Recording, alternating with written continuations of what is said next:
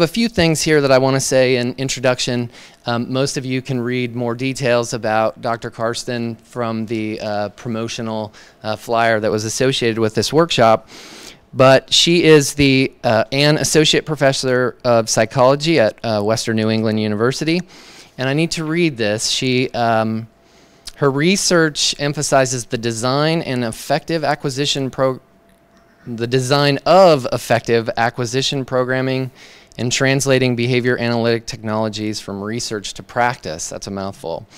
And Dr. Karsten is also an editorial board member and associate or guest associate editor for the analysis of verbal behavior and for Java, or Jabba, however you like to say that. Yeah. Okay. And lastly, among other things, Dr. Karsten collaborates with Dr. Bonnie Alpert. Am I saying that right? Dr. Bonnie Alpert, the Dean of Student Disability Services, to deliver peer-mediated social and academic support programs for college students diagnosed with ADHD or ASD. So this is a little bit disjointed, but I've been asked to make one more quick announcement, so sorry to steal your thunder here. If you're online and you have a question, there should be a box at the bottom that says questions, aptly titled. Ask a question to the speaker. Those actually come right here, so if you can see that online. So if you have a question for Dr. Karsten, type it in there and they'll come up to her here. So I won't take any more of your time. Dr. Amanda Karsten.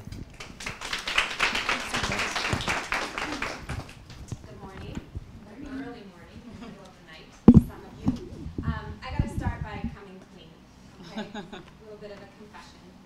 I am not the teacher that my clients, my supervisees, even my own son need me to be. Serious about that. Let me clarify. I've been trained by amazing mentors, okay? Folks who schooled me at Western Michigan University in the principles of learning, who supervised my teaching in classrooms and living rooms and hospital units for over a decade now. So my science and my mentors have taught me a lot.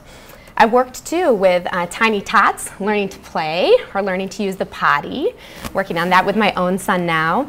I've also worked with school-age children learning functional communication and college students learning to make and mend friendships.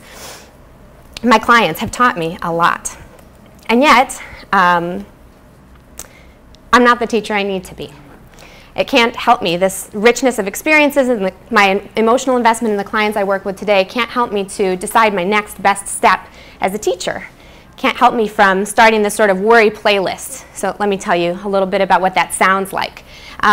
What if my new supervisee, Michael, what if I ask him to use a teaching procedure and it just doesn't work? Okay. What if Emma, who is dying to go to summer camp, doesn't make it again this year because the toilet training procedures that I recommend for her parents are just not realistic to maintain?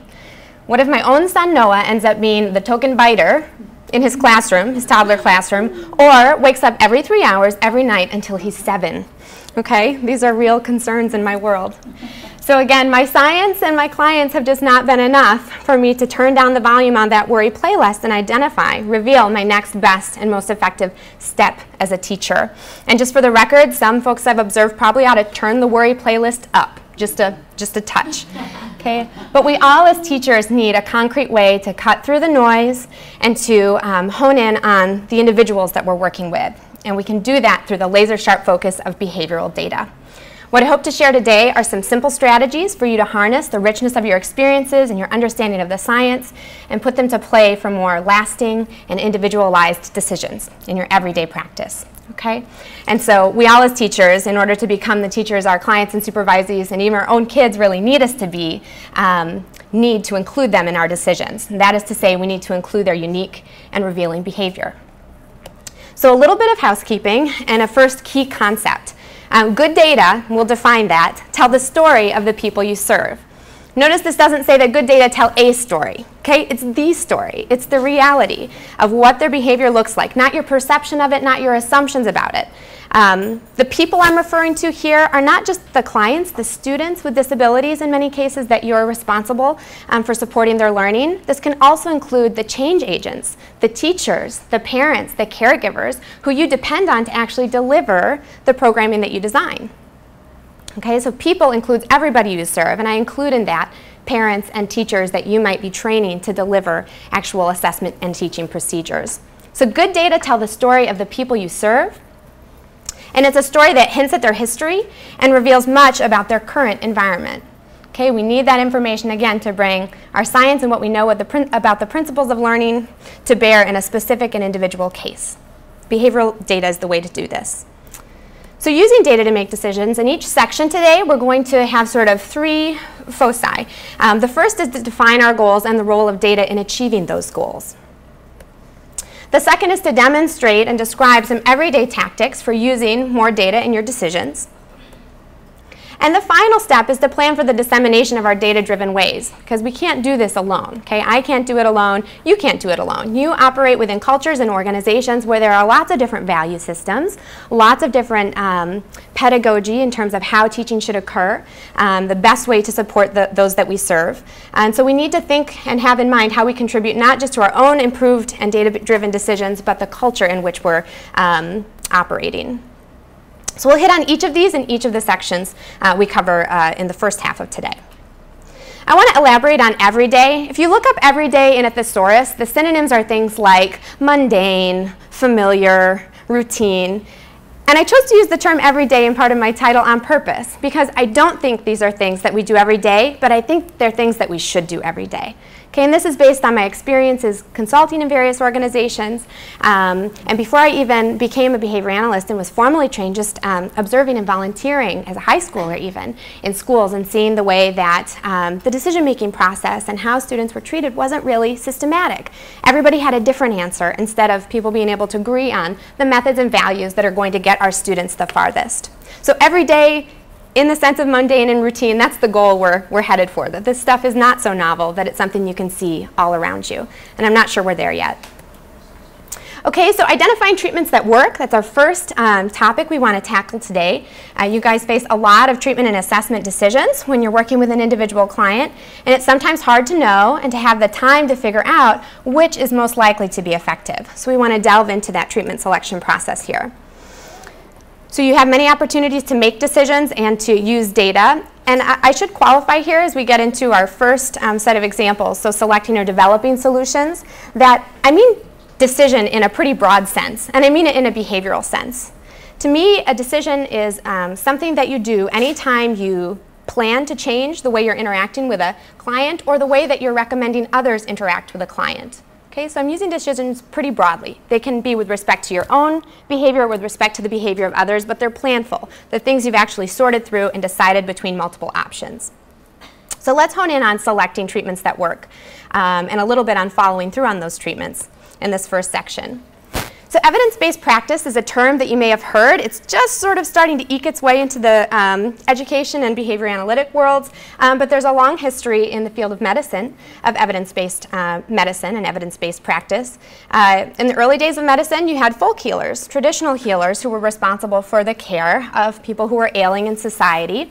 And then medical doctors came along, and they were the regulars. They were formally trained to provide those services. But before we had the equalizing force of science, before we really documented what worked, people were operating largely on trial and error. So whether you went to a formally trained physician or to a folk healer, you might have a similar probability of effective treatment.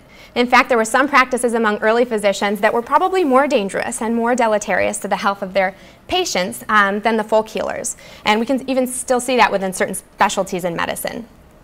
Today. So this is the model that we're operating on within the field of psychology, education, and behavior analysis. The goal of evidence-based practices is to protect consumers, okay, first and foremost, by promoting the following outcomes. We want decision makers, practitioners, to base their decisions on the scientific literature. What works? Okay, that's our focus. We want people to be able to predict the costs and benefits of the options that are available to them. To incorporate client preferences and values. Okay, so you have to adapt what works to the specific people that you're going to be serving and what their goals are and what their resources are. And then finally, we're going to evaluate success on an individual level. So part of evidence-based practice, which is this umbrella term used not only in psychology and education, but in behavior analysis as well, is to bring it back to whether what you thought would work worked in the individual case. Okay, another term I'm going to use today is evidence or empirically validated treatments, and they're closely related, so I just want to draw some points of contrast between the two. So I mentioned before, evidence-based practice involves individualization of treatment to client preferences and resources. Evidence-based or empirically validated treatments is the toolbox that you use. Okay, that's the scientifically supported best treatments that you start with. And then the process of individualizing them is part of that broader term, evidence-based practice. So when I refer to EVTs, I'm just talking about the technology, just talking about the treatments that you can do a lit search on, as we'll talk about momentarily, and see the degree to which people have researched and found it effective. Okay, how do we find out what these evidence-based treatments are? Well, we oftentimes have folks who try to save time for practitioners by forming expert panels and getting together and agreeing on standards of evidence or levels of evidence. So what are the treatments that we know are well supported? What are the treatments that we think are promising or have emerging support? And what are those treatments that we really still do not know enough about them to prescribe them in everyday practice? So these expert panels get together and they review all of the empirically validated treatments, and they organize them into practice standards or lit reviews. And that will be a big focus and a tool in your approach to identifying treatments that work. Okay, so how can these practice standards help training programs and help individuals, practitioners out there in the field and educators in the field? Hopefully, they help us figure out what the most effective treatments are, right? In less time than it would take for you to read every relevant journal and every relevant article that's published in your specialty, and to do so on a regular basis. These practice standards can also help us to secure funding for treatment. So for example, if you work with insurance companies, they oftentimes want documentation that you are in fact using practices known to benefit the population you're serving. Practice standards may be good for consumers too, because it can help them to distinguish between scientifically supported and unsupported services that might be offered through the various professionals that they interact with. So the idea is that these are a quick, accessible way to get updated on all of that research, all of that science that is going on all the time in the world of education.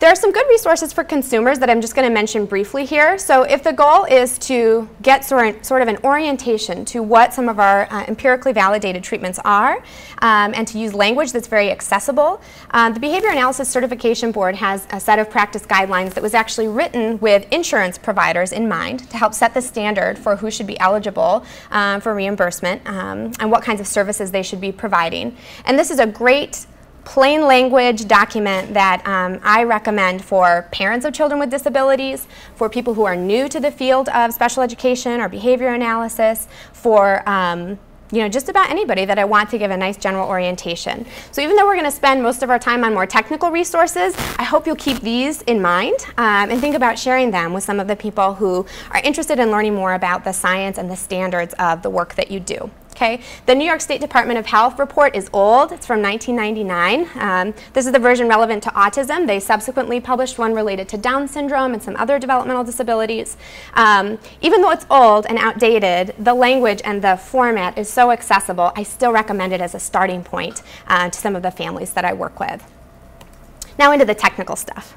So where can we get information about treatments that work? Well, we can start with this pyramid, which shows you all different sources and outlets for research. Okay, this is a time-consuming process if you're going to tackle the whole pyramid. So let's not do that. Let's break it down to the place where you can get the most and the best information as quickly as possible, because your lives are busy. I have to tell you that one survey of school psychologists found that they spend 1 hour per week actually reviewing and reading the published research literature. That's probably not enough to stay on top of what's available out there, depending on the range of clients you serve.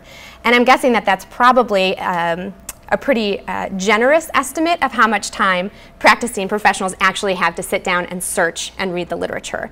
So we're about to hone in on some strategies that hopefully will help you to get this done, but in a more economical and time-sensitive manner.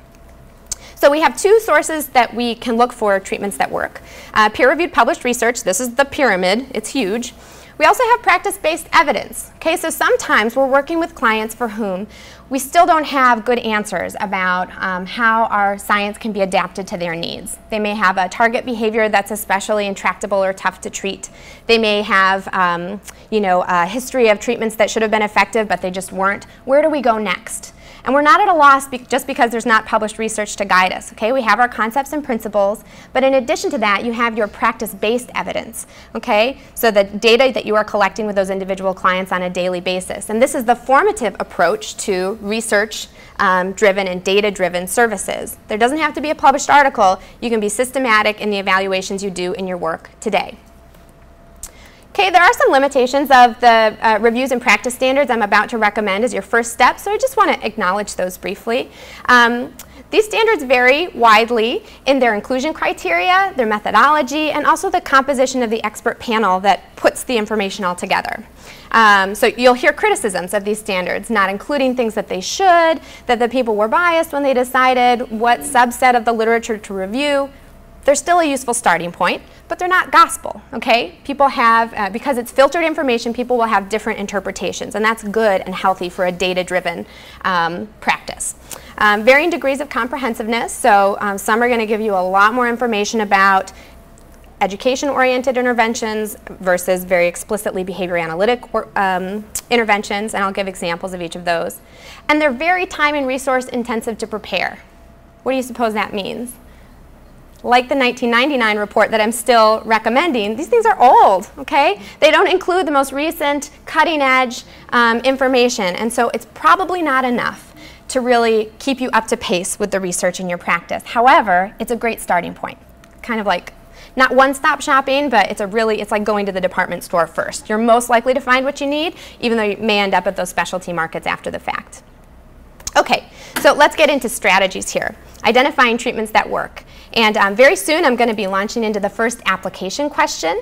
If you've looked in your folder for today, you'll see that there's a Word document where you can actually type in responses to some of the questions I'll be projecting. And I'm going to give you a minute to really reflect on those questions, because as we're working through, I want you to consider your specific clients in your specific practice setting. Try to really put this information to use or envision how you might apply it in the future. So we'll get into the first strategy, and then pretty soon thereafter talk about our first application.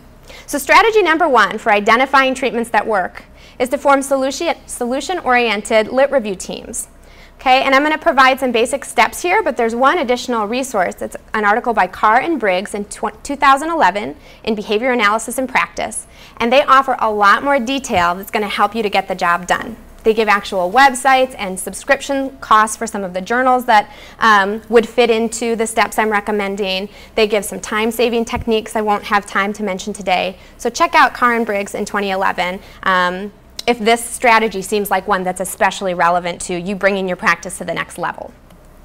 Okay, so the goal of your review with these research teams should be to start with a problem that's relevant to specific client, classroom, team, or site. Okay, don't go out there and try to tackle the whole literature one article at a time without a goal in mind. This process is difficult and time-consuming, and you need to have some reinforcers associated with the outcome.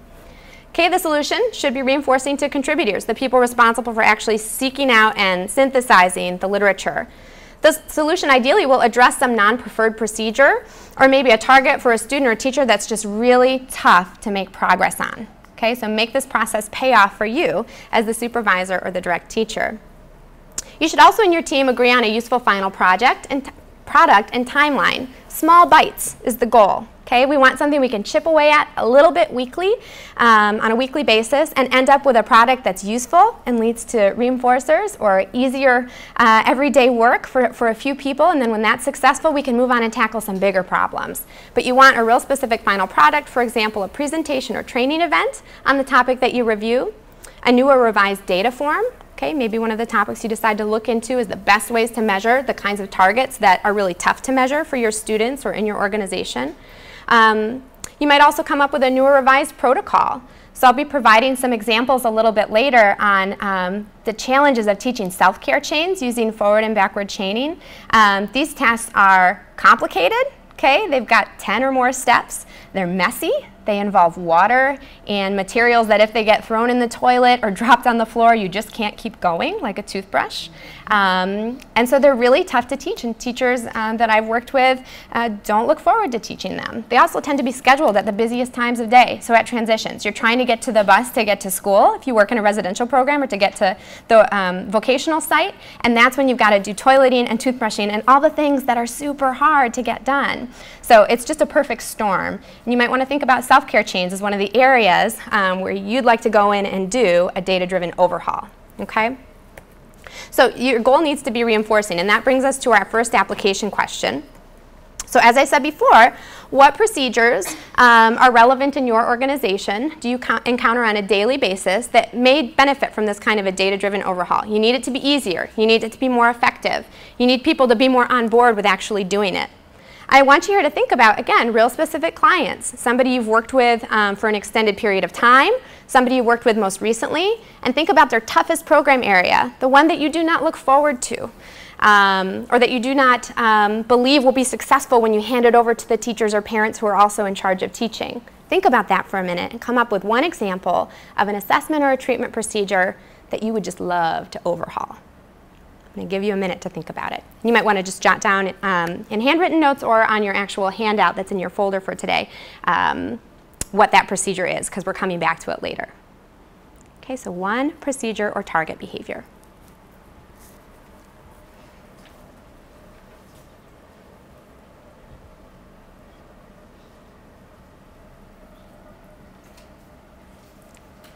I see people conferring in the room here. I hope some of you joining us online can confer with people close to you as well. We're going to go ahead and move on with additional steps, but again, I hope you're able to picture at least one thing that is tough to do in your organization or with your clients that we might be able to improve through the research that's available. Okay, so who's going to help with this focused, solution-oriented lit review team? You should avoid the Lone Ranger scenario, okay? Don't go trying to change your little world, your little culture or organization all on your own, because you'll burn out. You already, I'm guessing, have more work to do than fits in a single day. So this needs to be something that's really treated as an essential part of the job. That means it's focused, and that means it's scheduled. And the labor is also shared. So we need to include multiple reviewers on a team, and they should have those solution-related reinforcers and also availability. Just like any other priority, this should have a weekly time slot where the activity happens. And it may require taking something off of the plates of the reviewers while they're involved. So perhaps they aren't responsible for, if you need to update graphs manually, maybe they're not responsible for a couple of target behaviors for a week so that they can squeeze 20-minute lit review session in at least once a week and chip away at it. But if you can get at least 1 hour per week, that's going to be of scheduled time when there's nothing else required of the people who are involved. That's going to be your best road to success and getting, again, solutions you can actually put into practice. Okay, and then each solution-oriented review team should include a facilitator if possible, kind of a lead, maybe the person who identified the problem or the area that could be improved. And ideally this person would have some research experience. Maybe they completed a master's thesis or a doctoral dissertation. Maybe you do ongoing research in your organization, and this lead facilitator is going to be actively engaged with that ongoing research. Or maybe they just had some editorial experience. That would be perfectly acceptable. But you want a person who you can kind of go to for reliability on your decisions about which articles or which comprehensive lit reviews are providing information you can really trust about the treatments that work. Okay, so where should you go first? I've alluded to it, but start at the most comprehensive place, the tip of the pyramid. Okay, this is where the least amount of information we have is at this point, but it's packaged in a way that you can get a ton of information, least amount in terms of the number of reviews and standards available compared to the total number of articles. But you can access in one place a lot of information about specific procedures. So some examples of these practice standards and lit reviews. The National Standards Project from the National Autism Center was published in 2009 and is available for free online. It's very comprehensive, includes descriptions of each of the procedural components. People have criticisms, I'm aware of them. It's a great starting point. The state of Maine has a wonderful report on practice standards and treatment of autism. This is a smaller document, which might be helpful, and it has a table, if you're looking for more, close to one-stop shopping, a table that summarizes the levels of evidence for a variety of empirically validated treatments that might be relevant. The Association for Science and Autism Treatment has a wonderful online resource that you can search and hyperlink directly to references and content under each of the headings. And I'm actually going to use the ASAT website as an example when I talk about the sample review that I put together for you guys. And then finally, What Works Clearinghouse. This is a wonderful resource, also very comprehensive, that goes more broad in terms of the treatments and interventions. It touches on things that are used in special education but haven't necessarily made their way into the behavior analytic research literature. And so I find What Works Clearinghouse to be an excellent waypoint as I'm starting this lit review process. Okay, so how should you divide the work on your lit review team? You should definitely make sure that you have at least a couple reviewers per topic or goal, because you want reliability on the decisions you reach in terms of what papers and lit reviews are most important to look at and what you take away from them. You need to search the recent literature as well to find updates. Remember, I mentioned those comprehensive resources are old and outdated, and they don't have the most cutting-edge information. And so it's going to be important to have reviewers who can actually contribute to looking at more recent single-case research as well. And then you need to create the final product, which might be the report or the presentation or the proposal. But in this final product, you're actually suggesting the exact procedures and modifications to your ongoing programming that should be assessed for feasibility. Okay, so it's not an automatic jump from, boy, there's evidence for this and it seems really relevant to our students, let's do it, and let's do it program-wide. There's a step in between that is our second strategy that's going to come next. So the final outcome of this first step, the lit review group, is just to identify what's possible. Okay, then we're going to move into what's relevant and what's feasible with your particular constraints. Okay, so a sample review, just to show you how these comprehensive resources are a great jumping off point. If I started with, so let's say in my organization, one of our initiatives is we want to do more group instruction. My background is very much in early intervention, especially home-based early intervention for children with autism. And the goal is for those kids to head off to school and to be able to participate in classrooms where a lot of instruction is delivered in groups, even though most of what we do in traditional early intervention is intensive one-on-one teaching. So to make that leap, we might want to try and incorporate more group instruction, structured group instruction experiences into the lives of those young children with disabilities. So if I wanted to improve the group instruction in my organization, I might start with the National Standards Project and What Works Clearinghouse and search and find that actually no headings match when I just look for group instruction. Now if you dug a little bit, I'm willing to bet you might find some relevant content, but it wasn't a quick and easy find, so I moved on. The State of Maine report identifies that we at this point have insufficient evidence for the techniques of group instruction that have been explored with children with autism. Okay, but they do provide some references for follow-up. When I go to the ASAT website and do a quick, again, topic keyword search, I find that group instruction can be effective when it's used with other validated teaching methods, such as choral responding and contingent reinforcement.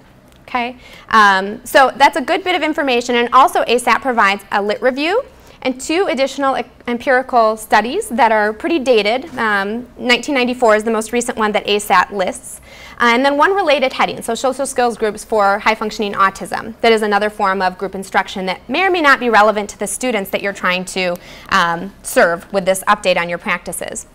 So that's a lot of information and a lot of starting points, and I was able to do this in 15 or 20 minutes just by searching each of the big practice standard and lit review websites. But what do I do next? This still isn't an answer. So my next step was actually to go to PsycInfo. Now that Carr and Briggs paper is going to give you some suggestions for what you can do if PsycInfo is not available to you. PsycInfo is typically available through university subscriptions. So if you happen to live close to your alma mater, it may be the case that you can go to their library and actually use their PsycInfo there just by being a member of the Alumni Association. Some libraries even have community access. You can get a one-day pass to come in and use their search engines. And once you know what you're looking for, you've done that comprehensive initial step, that might be worth your time if you have access to a university close to you. If not, Carr and Briggs provide other suggestions. For example, just subscribing to some of the flagship journals like JABA is ridiculously inexpensive. For $33 a year, I think now, you can get your issues of JABA, and that's going to cover a lot. If you're working with folks with developmental disabilities, it's going to cover a lot of the latest and greatest. It's not the only journal, but just as one example of how that might be the way to go if you don't have access to PsycInfo. But what I did as a follow-up, I did it since since 1994 because that was the most recent reference that the ASAT website provided for me on group instruction. I used the keywords autism and group instruction. So I didn't make this I wanted to see how wide I could cast the net initially on more recent work. And I did find that. So this is, just to orient you real quick, this is the PsycInfo website, and you can see they have a place to put in your keywords at the top. And then down here, you can actually limit to peer-reviewed and full-text articles. And I just limited to peer-reviewed because I only want things that are showing up in journals that have been vetted and gone through the peer review process. I don't want things that are newsletters or conference presentations or book chapters. And if you do want that information, don't set the limiting factor. Okay, so that gave me 49 papers, which is a lot. You don't have time in your week to sit down and read 49 papers. So I filtered out, and I'll show you what that screen looks like for social and adolescents, because I'm more interested in group instruction for academic skills, and I'm working with kids who are younger. Okay? So here you can see, just by adding a couple of search terms and selecting not as opposed to another and, you can really narrow down your search and end up with 29 papers. So that's better. It's still too much for you to get through in a foreseeable timeline. So I limit to quantitative. That's another option PsycInfo affords you that unfortunately Google Scholar will not. But if I say I just want those studies that provide actual hard measures of whatever they were trying to change, not qualitative measures, so program descriptions or other things like that. I want, more empirical or hard data type evidence. And that gets me down to, 22 papers, okay? Still a lot. But with a quick search of abstracts, I was able to get it down to 10. And let me tell you how quick that is, because some of the abstracts would say things like, we're actually working with adolescents with conduct issues. Not my population. I put that one in the pass pile. We are working with kids who are primarily focused on self-protection and abduction avoidance, and that is not relevant to the skills I want to teach. So quickly, we can get this down to 10 papers. Now that's a pile of papers that's suitable for a lit review team. We can assign a couple people to a few of those papers, spread the work out over a few weeks, and end up with a proposal of strategies that might be worthwhile updates. Okay, so because these comprehensive resources are quick, but they still don't provide a ton of recent information, our work is not done. We need to know about the single case design literature. And this is the bread and butter of efficacy research when you're interested in individual behavior change. I'm not trying to skim over the fact that group comparison research teaches us something, but it's just that a lot of that group comparison research probably would have been included in the comprehensive resources, whereas the single case design research is coming out a little more frequently in general with respect to certain treatments, and so that's where you're going to capture the latest and greatest, again, with hopefully replicable results for the individuals you're working with. Okay, that's where we learn about behavioral process. So that's why I'm recommending it as the next step here. And we just described how you get down to that list of single case design research that you're going to get into. Okay, so you've got your list, and we should assign two, now this seems like it might be out of order, I apologize. This is kind of a follow-up on what I just showed you. So I showed you how I got down to the list of 10. You want 2 reviewers per article. You want to circulate terms for feedback. Make sure your search was sufficiently comprehensive, which I should have mentioned before. And maybe just pick so I got 10, maybe I would pick the 5 most recent as a starting point for us to figure out what things we're actually going to propose for feasibility. And then we have to decide who participates in that feasibility assessment. So it should be people with a knowledge of the clients and the circumstances you're trying to better through the lit search. So back to your solution-oriented goal with this whole process. Okay, so this is where we, if we don't have single case research, get back to that formative approach. So even in the absence of published data, you can figure out treatments that work for the clients you're working with by collecting good behavioral data. We're going to get much more into that in the second talk today, but I want to touch on it just briefly here. Okay, so you need to find an expert. Find somebody who's done this work clinically, even if they haven't published it, and have them consult with you on the types of treatments that work in their practice and find out if they might be relevant to the clients in your practice. Okay, so just to review where we are, because I know I jumped around a little there. Comprehensive, quick access resources first, the lit reviews and the practice standards. Single case design literature next. If you come up empty, find an expert. Find out what they're doing in their practice and if they have data to suggest it's working for their clients. This person, if you decide you can't really take on the pressure of working with a treatment that may work, but that we don't know works yet, may actually be somebody who can help you to refer those clients for the needs, may help you to provide training or consultation, and they may tell you other search terms. So, oh, actually, we do have research on that. It's just labeled this way. It's been described as a different teaching package. Okay, and then, of course, once you identify solutions for feasibility assessment and you decide to put them into practice, you're going to collect good data to make sure it's worth it before you roll those changes out organization-wide. Okay, and that brings us to the feasibility step, strategy number 2. So you're going to update your practices with the most feasible and effective strategies first. Why are small changes important? Well, time and resources of the people who have to make those changes are going to be spared until we know there's actually a benefit. We want to be real careful about asking busy people to do more work before you know it's really going to pay off and help them contact more, a more satisfying work experience and more behavior change for their students. Also, teachers need to contact those reinforcers early and often in order to stay committed and continue with whatever treatment that works you've added to or modified in their practices.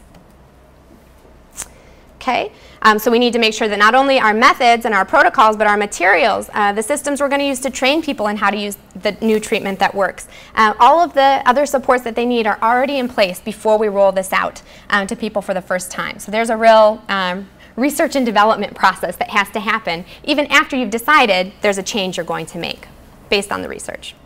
Okay, so feasibility assessment. What are some of the questions we need to ask? And we're building up to that next application so that I hope you'll, again, really think about your particular client and your particular target behavior from the first application as we're walking through what kind of a change would be feasible in that case. You may not know what the treatment is yet or what the research-supported solution would be, but you can still think about these feasibility questions. And I'm going to talk about them in terms of group instruction. So if we don't have the expertise, if group instruction, the variation we have evidence on is called direct instruction, capital D, capital I. It's a very specific technology. You can't just pick up a book and do it. You need some training and background. If nobody in your organization has done direct instruction before, to whom can you refer clients, or where can you go to gain that expertise? Do you have the materials, space, time, and finances, not just to do the treatment and the change right now, but in the future? Can we sustain this over time? If not, how can you build those resources? And finally, what's our evaluation plan? Do we know what to look for and how to measure it in order to determine that the change is actually beneficial on a small scale before we roll it out broad scale within our organization or classroom? Okay, so I have some questions here that kind of elaborate on those. And I'm actually, in the interest of time, going to kind of just skip over them. But they're there for your reference when you do your feasibility assessment after your lit review and try to update your practices with some treatments that work. Okay, so again, material, space, time to sustain over time is very important, and I hope you'll come back to these later. A little bit of detail on how to evaluate benefits. You need to know what to measure. So how would the students in our program, if group instruction was worth our time and worth our training investment, how would they improve? What behaviors would actually change? What would be the outcome measure, the real world test of whether that investment and that update was worth it? And we always have to focus on efficacy first and practicality and preference later. So do our teachers or those you supervise like it? Do parents like it? Should come as a question, which is an important one, only after you know that the intervention actually worked.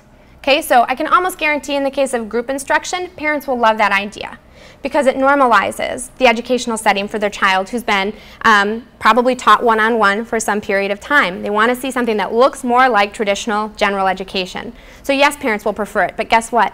If it's not effective, if it doesn't help the kids, it's premature to make decisions based on a parent's preference. We have to try and use the information we have available to find a happy medium that will be effective and actually benefit the learner. So efficacy first, practicality and preference later. Do we know when to measure? So what are the conditions where we could really see the benefits we're seeking and really be convinced that those were going to have generality to other important settings for our students? And finally, who has time and skills to collect the data we're going to use to evaluate these treatments, and who has time and skills to interpret the data? If we leave these things unassigned when we update our treatments based on the research literature, they probably won't get done. Okay? Or they'll take much longer to get done than is realistic and beneficial to see through. So it's important that we know who plays each of the roles we've talked about throughout these strategies. Okay, so in measuring worthwhile change, change requires time. It requires redirected time and effort. I mentioned the importance if you're going to start a lit review team, a solution-oriented lit review team in the first strategy, you need to actually give people availability. Maybe take some work off their plate so that they can reallocate time to this task. Don't just add it on top. We won't get anywhere. Only good data can tell you if the change was worthwhile, so again, this isn't an optional step. It's not enough to just see what's in the literature and roll it out in practice. We have to actually determine if it's effective for our particular clients, our unique clients, before we make that kind of an investment. And those making change should, again, contact those reinforcers early and often. So can we see through our data that the new procedure works better? Is it faster or more effective? Does the new procedure save time for my teachers or parents or those who are actually directly providing the treatment services? Do students prefer the new procedure to the previous procedures? Do I see less problem behavior? Or are they more willing to come to the sessions? This can be an important measure. And finally, once we know we're effective, do caregivers, administrators, higher level decision makers for the work that we do prefer the new procedure? Would they like to see us continue in that direction or stick with our old ways? You can see with all of these questions the importance of rolling these things out systematically and slowly rather than scaling up and doing an overhaul all at once. Okay, strategy number 3. You're in the home stretch for this first talk. How to use those data to adapt and deliver treatments that work. Because here's the truth. It doesn't matter what the research says. It matters in a sense that we need to distinguish between scientifically supported and likely to be effective from ineffective treatments, but that research wasn't conducted in your setting with your particular clients and with your teachers or staff or parents who have to deliver those treatments. Until you know about how the effective treatment meets with your particular case, it's impossible to know if this is going to be a worthwhile change. So that's where part of identifying treatments that work is actually identifying that they work with your context. And that means adapting based on data. Okay, so practice-based evidence, I mentioned it before. Some critical tools we need for evaluating treatment are reliable client performance data. So you have to know how those goal behaviors, the things we really want to change, are or are not changing with the introduction of your new treatment or your modified treatment. And also teacher performance data. And here again, I'm using the term teacher a bit broadly. It's anybody, direct care staff, parents, teachers that you directly, meaning educators that you directly supervise, junior behavior analysts or behavior analysts in training that you supervise, whoever is responsible for directly carrying out the treatment change that you're prescribing. Those are the people whose integrity, the degree to which they're following the steps of the treatment in their daily practice, really matter for following through on a treatment that works. Okay, so let's talk just a little bit about the role of client performance data. There's a great paper by Vollmer and colleagues in 2008. This one also appears in BAP, and they provide just excellent considerations for how often and in what manner to measure reliability. Because if your data aren't high quality, they're not worth making decisions over. Okay? Anything worth doing is worth doing well, and you want those data to be a good foundation for decision making. Go to Vollmer and colleagues for some suggestions on getting this job done of collecting reliable data and collecting treatment integrity data on a regular basis. Okay, but this is especially important when we're working with procedures in the early stages of implementation and also when students are not making progress. Okay, so I'm going to go kind of quickly on these examples. I'm not giving you labels here because I want you to focus on the pattern that you're seeing. So I will tell you this is a self-care skill. It's flossing that we're trying to teach. The bars indicate the total number of steps that a student is performing independently, and the data path indicates the number of steps that are occurring in order. Okay, so you can see here the student is doing in this first treatment phase. Baseline, we got nothing.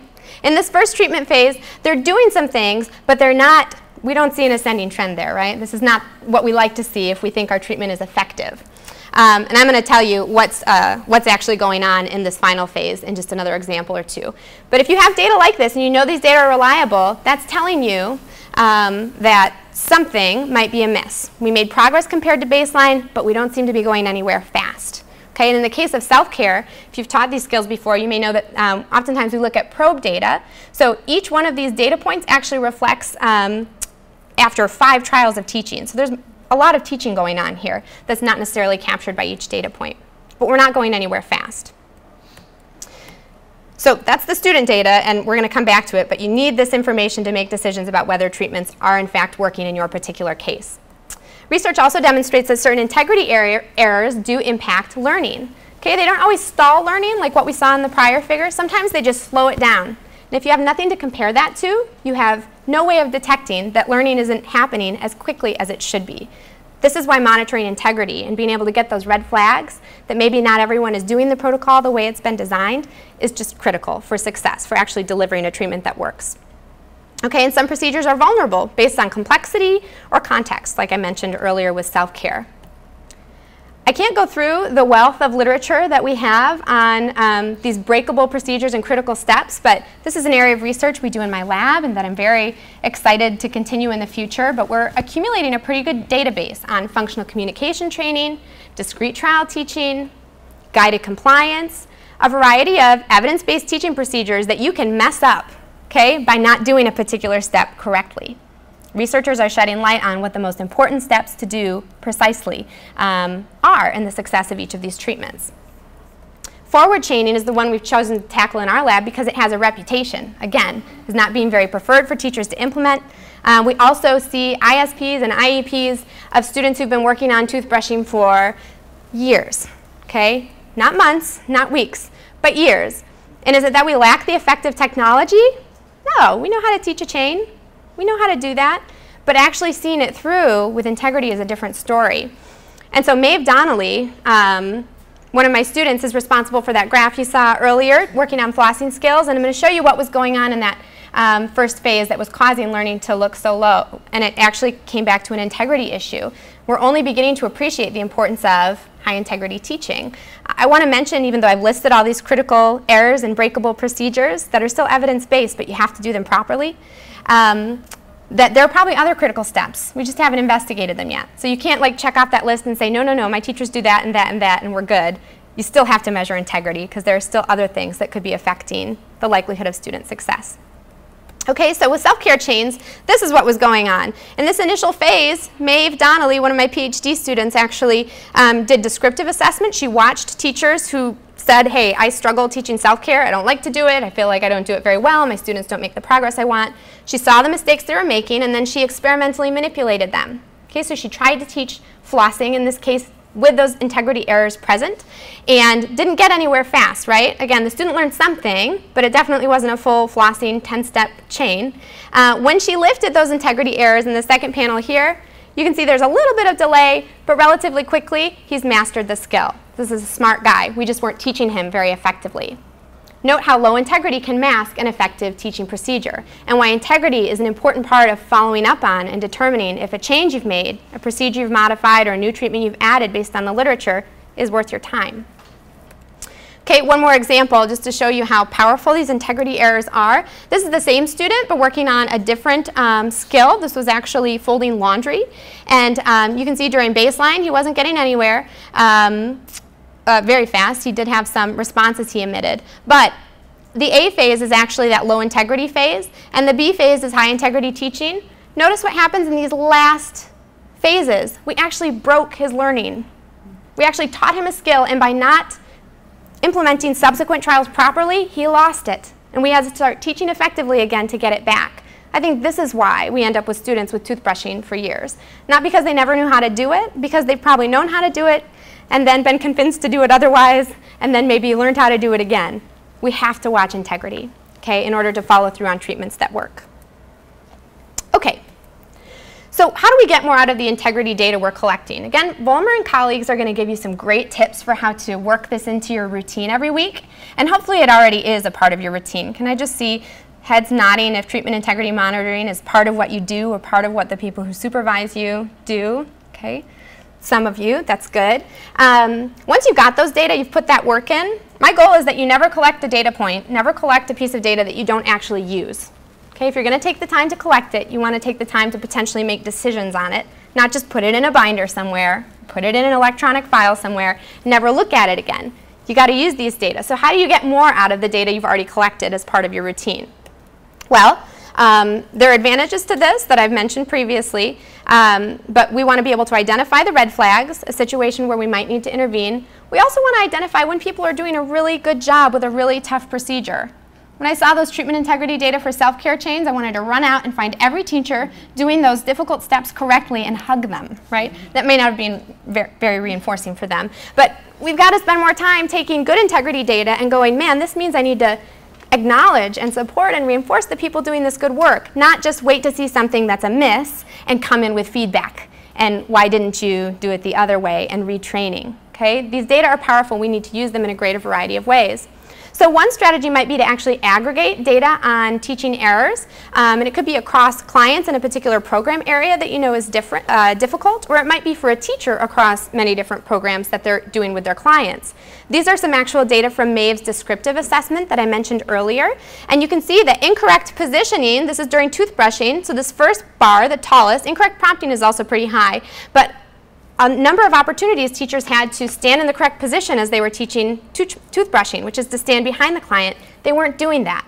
Okay, so this can be a red flag. By compiling the data, we can quickly see there's something going on with the position of the teachers that might affect learning, especially when it comes to fading yourself out of the teaching situation. Let's take a closer look.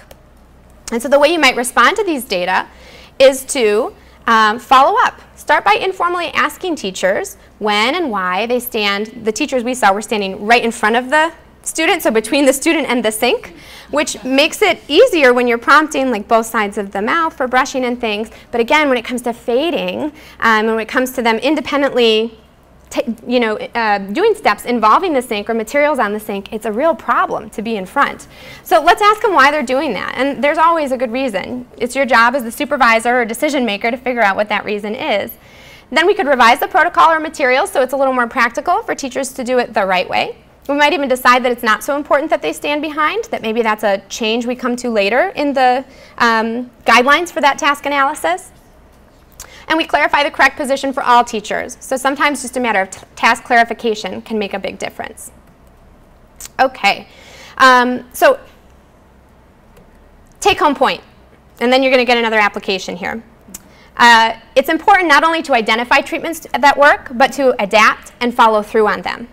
And how do you adapt them and follow through and make sure they're worth your time? You collect good, reliable student performance data or client performance data, and you collect good teacher integrity data. Okay, meaning high quality, data you can trust, data worthy of making a decision on. And we'll go much more into that in the second part today. So just to review quickly, the strategies were: get to know what's in the literature by forming your solution-oriented lit review groups. Identify the most feasible and effective changes that you're going to implement first, because they'll help teachers see success. They'll help teachers be in contact with more reinforcers, because they no longer have to do a procedure that was cumbersome or not very effective. Okay? Finally, we need to use data first, before we look at preference, before we look at practicality, to evaluate ongoing impact of new procedures on clients and teachers. So this should be a scaled up systematic process, not all at once. Okay, so back to your application question. First, what role in your organization do you play in identifying and delivering treatments that work? Think about that for a second. What is your level of influence? Do you get to choose what teaching procedures are used? Are you mostly just responsible to use what somebody else tells you to use? And how much do you know about how they are actually making their selections, where the research fits in? Think about your role. Online, I hope you're doing this too and jotting down your ideas in that handout that was provided in your folder. Yep, I'm going to get to those. I definitely will.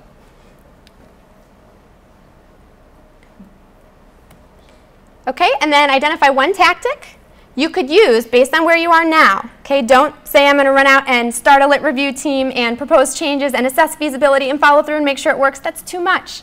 Based on where you are right now, and with that challenging area you had in mind earlier, what is your next step?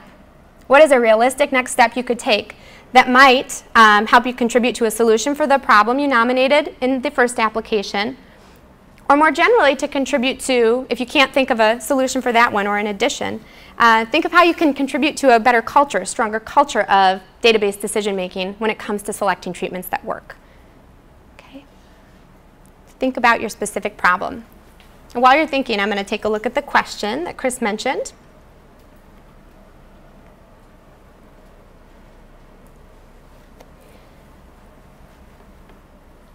So the question over here was in relation to the integrity data that I showed for Maeve Donnelly's dissertation, what the prompting errors were on that actual graph. So we had prompting steps out of order. There were just 2 steps in a 10-step chain that on a subset of trials, 3 out of 5 trials, the teacher prompted them in the wrong order. Okay, that was one error. Also, not delivering a reinforcer until the end of the chain. So if you've done forward chaining before, you deliver the reinforcer on the training step. The teacher waited and did it at the end, which makes a lot of practical sense if you're working on toothbrushing, for example, because delivering the reinforcer, if it's an edible, is like a Cheeto in the mouth of a kid with toothpaste, right? It doesn't make a lot of sense. So I understand why teachers modify that one. So the prompting out of order, the reinforcer at the wrong time, and then not implementing a follow-through strategy. So we have a bit of data suggesting that it's important to have participants with your prompting, with your physical guidance, complete the chain even after you get through the training step, that will contribute to faster learning, as opposed to just ending the chain or just fully manually guiding all the remaining steps. But we see that teachers, probably for time reasons, sometimes skip that final follow-through strategy of actually allowing the student to try and emit subsequent responses. So great question. Thank you for that. Okay, did everybody come up with a next step? Just one. Something realistic that's going to help you get more research and evidence-based practice literature into your decision making.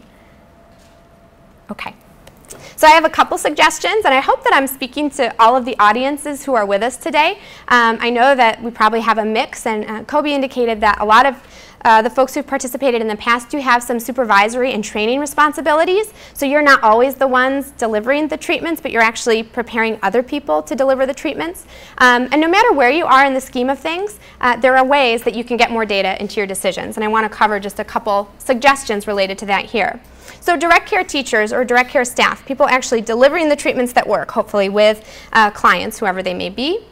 A next step for you might be to ask your supervisor and see if your ideas jive with some of mine, but yours are probably better and probably definitely more individualized to your context. Ask your supervisors for opportunities to build your understanding and use of data in your daily work. Ask them why you're taking certain data and how that affects decisions that they make, how they use those data. If you've never seen a graph of the data you're learning to collect, ask someone to show you that graph. And ask someone to tell you how to understand what you see on the graph, how to visually inspect and interpret those data. If you're taking the time to take the data, you have a right to know how it's impacting and improving the services that are being provided. You could also consider coordinating your own monthly article club. And I'm saying monthly because if you don't have a goal, you know, in a solution-oriented program, it's unlikely this is going to be something you can squeeze in as often, but maybe once a month for fun, over drinks, just potentially, if you're old enough.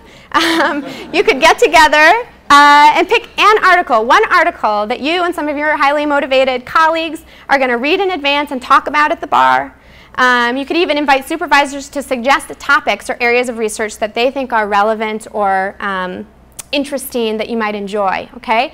So this is kind of a fun way, maybe, to build your research chops and build your data-driven chops and just educate yourself so that as you move up in your position or as you have a longer standing relationship with your organization, that you can be a part of that decision-making culture that looks to the literature for answers, okay? Even if it's not a written part of your job description now. So direct care teachers, you can do this. How can supervisors contribute? So here I'm talking about the supervising practitioners like BCBAs or speech pathologists or the special educators who are actually making decisions for how other people will interact with the students or clients.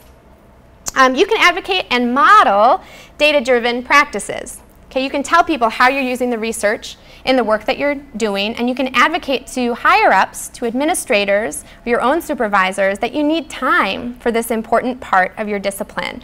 Okay, the model piece is really important here. You guys notice how we're teaching even when we don't realize we're teaching? So all the direct care teachers and staff that you supervisors work with see how you use data or how you don't use data.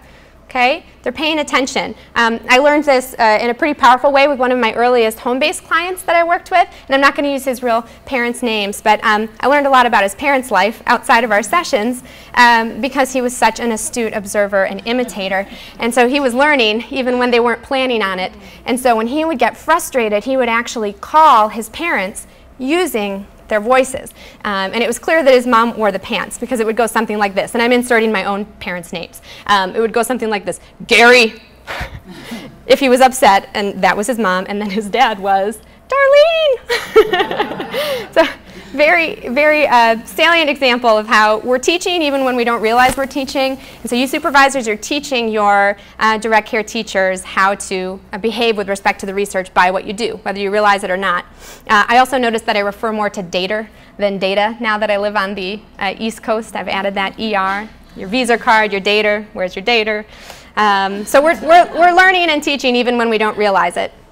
Supervisors can also educate their supervisees and parents on how to use data, how they use the data that they help to collect. So again, it's important to talk about data and show data, not just gather it and store it away, but let everybody in every level of your teaching environment see how those data play an integrative role in the decisions that are made and the teaching you do every day. Okay? They should be an essential part, and people should know what role they play. Then finally, higher level decision makers, so our parents, our real bosses, parents of those that we serve, and the administrators who sort of set up our systems. How can they contribute to more research-driven practices? Well, parents and administrators definitely can ask teachers and supervisors how their data are being used. So again, they can help to hold us accountable for making time to get to those data, whether it's in the research or in your own evidence-based practice. We can also ask supervisors about the supports they need to make data a bigger part. Okay, so how can administrators help you guys to achieve a higher quality of data or to improve the utility of the data you're collecting? So again, if you're collecting binders of data and somebody needs time to update those in graphs, the data in the binder are not as useful on the utility dimension as the data on the graph. You need those data to be visual. So how do you get them visual? Do you need another support person who comes in to just help update graphs? Is there better technology you might be able to add to your system? The quality piece, we have a lot of data, but we don't know if it's reliable. That's a problem. It's not a good basis for decision making. What supports do you need that administrators could help you with and ask about in order to get higher quality data? I want you to notice what's not mentioned here. It's quantity, okay? I mentioned the importance of if you're going to have people collecting data, you want to make sure that they actually are using those data. It's an investment of time. And so while we want to improve quality and we want to improve utility of the data we're collecting, it's the rare case we want to just collect more data, like more target behaviors or more frequent measures on target behaviors. That's the last kind of update or improvement I would look to make. Part of why I say this, and another good reference for you guys, is Karsten. Alan Karsten in 1973, I believe, it might be 75, in JABA, has a great paper on reliability of behavioral data. And he cites some excellent research, even though it's dated, there's still relevant examples, where just by adding another dimension that teachers have to measure of the behavior that they're observing, and just by adding another behavior, you can dramatically affect reliability. That is to say, we get the highest quality data when we're measuring relatively few things at a time. I think even with good technology, this is an important consideration. And then the follow-up to that, if you're collecting a bunch of data that aren't actually being used for decision making, that's not the most reinforcing or the most motivating reason to continue collecting those data and really putting a lot of care into that activity. If you don't know how they're being used and you don't see how they're actually translating to effects. So quality and utility over quantity. That's the big message here for administrators. And parents are other big decision makers who can help to influence and advocate for us in practice.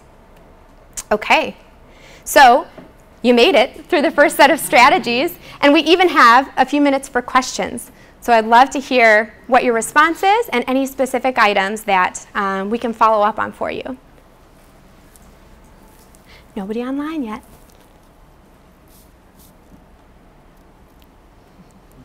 I'm putting you on the spot.